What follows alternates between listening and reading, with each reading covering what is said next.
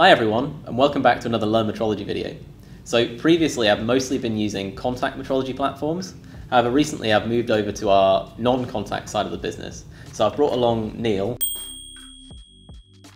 who's our Senior Business Development Manager for the non-contact metrology side. And he's going to explain to us a little bit about what non-contact metrology is and how it works. Okay, thank you, Jacob. Thank you for that introduction. So yeah, obviously a lot of you will know conventionally or historically Taylor Hobson's been very well known for its contact metrology. Absolutely. Especially the PGI optics. Yeah.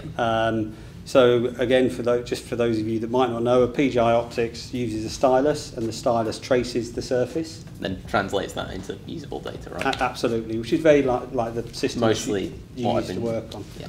The non-contact metrology is pretty much as the name suggests. We don't actually touch the surface, so we use in the case of a LUPHOScan, an interferometric probe, which has 4 different wavelengths in it, or a multi-wavelength interferometric probe, I should say, and that actually focuses a beam of light on the surface. It doesn't touch it.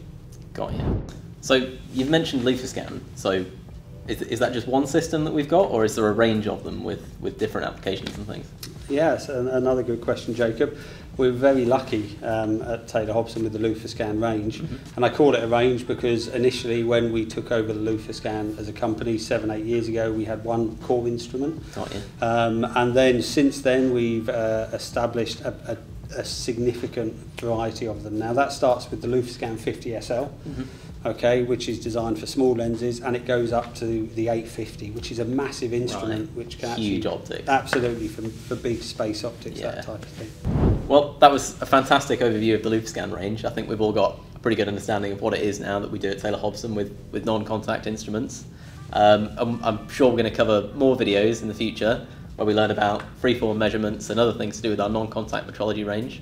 So make sure you join us next time to find out more.